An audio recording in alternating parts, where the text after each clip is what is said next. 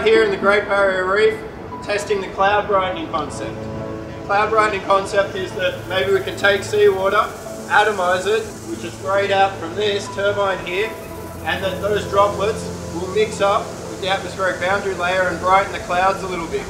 If we can brighten the clouds just a little bit over the whole summer, then we can cool down the water enough to stop some of the coral bleaching.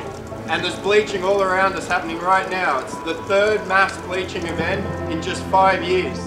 The logistics for getting everything together for this experiment were huge, involving a ton of different universities. It's been really, really great actually working on something that provides a solution, and a solution that very much might actually work.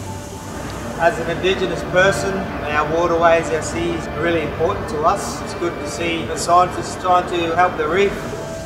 So we're sampling downwind with this second boat, which is going back and forth, and at the same time we're sampling with a drone up in the sky, and it allows us to map how the plume is moving up towards the clouds.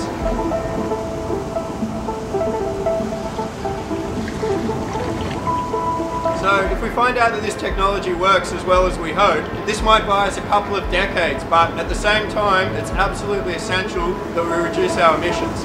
If we don't do that, then the planet will keep warming and this technology will just become overwhelmed. It can only buy us time.